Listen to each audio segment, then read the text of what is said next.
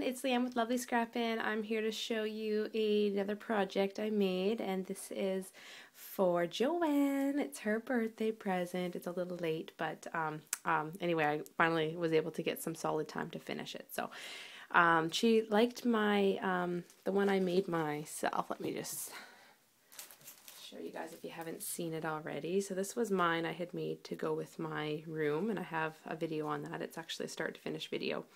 And so she had liked that one, and I thought, well, if you like it, do you want me to make one to coordinate with your room? And she said, sure. So she knows that I'm making one for her, but she just doesn't know exactly what it's going to look like. And her room colors are, of course, this gorgeous purple, black, and like a cream color. So this is what I made. I really hope she likes it. Of course, it's a pin cushion, if you guys didn't know. Very Victorian, shabby chic looking. So let's just get started. I made pretty much, if you want to see how I made my other one, just watch my start to finish video.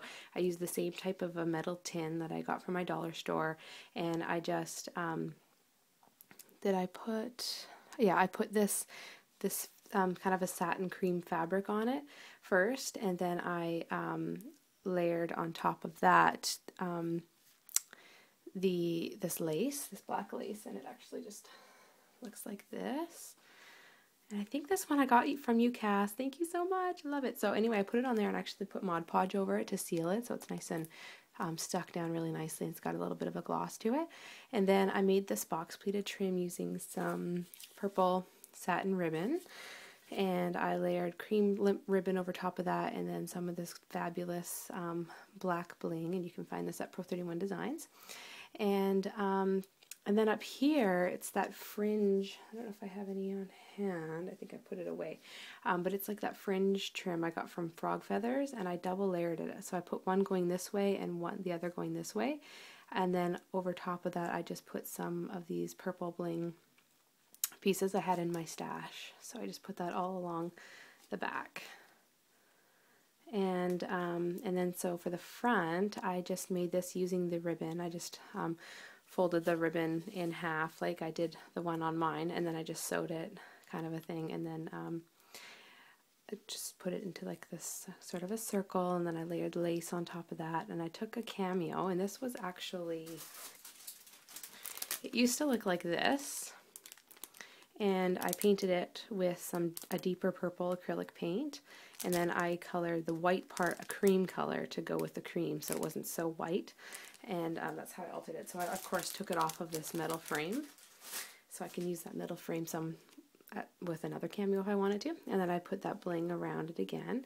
And then this little teeny tiny piece is actually from an earring piece that I had bought specifically for crafts, and I took it off, and I'll show you the other piece of it back here. And then I put just a little bow with some black satin ribbon and a piece of bling there, and so it's kind of dangles right off over top of that. Oh, and then the back of this purple, I put this black tulle. And again, I sewed it, and kind of like how I do my pirouette flowers. If you haven't seen my tutorial on that, go check it out. And I can post the link to that below too if you're interested in watching my pirouette flower tutorial. And you just do a straight stitch and then scrunch it the same way. And I double layered it, so it's 2 layers of the black tulle, so it kind of shows a little bit more. And then on this side, I just did a cluster of some flowers. So one here that I sprayed, it's just a cream color, and I just sprayed it with some Perfect Pearls and water. And this was just a cream color cherry blossom that I actually painted with some Dusty Concord ink, and then it wasn't quite the tone I wanted, so then I went over top of it with the same acrylic paint that I used for this here. And then I added some silver stickles in the center and in the back there. Let's see if I can focus so you can kind of see the silver. And then for here, it was just, it was a light purple porcelain flower that I again painted with the same color as this stuff here with the purple acrylic paint. And this was a little teeny tiny rose in there, and then you can't quite see it, but here is a little black flower as well. And I made this sort of a spray here with some beads I had in my stash. So the beads come out there. And then I made a daisy spray. Hopefully you guys can make that out. And I was thinking about doing a tutorial. I do have a bead spray tutorial, and I'll post the link to that below as well. So it's kind of using the same idea, except using a daisy I don't know if you guys make beaded jewelry, but it's the way to make like a daisy chain, but a little bit different. I just modified it a bit to make this daisy spray, beaded spray. So I really like how that turned out, and I could do a tutorial on that if you guys like. Just let me know, leave some comments, and if I get lots of feedback on it, then I can do a tutorial for you.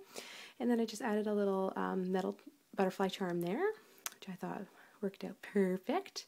And then on this side, I just kind of put a cherry blossom there, and this was a pink flower, and I again painted it with the same purple acrylic paint. And then this was again, it was a light purple porcelain rose, and I colored it with, or painted again with the same purple acrylic paint and added stickles along the edges of the rose. And then added some beads that I had in my stash. This little bead spray I made. I love making bead sprays. I'm kind of addicted to it right now, as you can tell with all my projects. Added some beads just sort of as fillers here, and this is just some black leaves I had from these flowers. They come with leaves on them, of course, so I just trimmed it and kind of glued it the way I wanted it glued. And then that little black flower I was mentioning looks kind of like this. So they come in like little bundles like that. I love these little flowers. They're so much fun. And so that little black flower was the one that I mentioned that's back here. And then I put feathers here too to kind of make it a little bit staggered looking. Sorry, the window, it's quite bright outside right now. And then, yeah, so that's what I did there. And then on the back, so this is the earring I mentioned. So this is just attached to, it's being held here with just a stick pin. And so you just pop that down and it holds it in place, so she can take it out and move it around, use it for something else if she wants.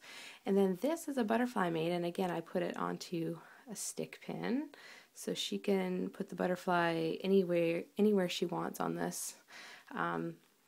And she can even take it out and use it on a project if she wants. So I do have a tutorial on how I made my ribbon butterflies. I can post a link below for that too.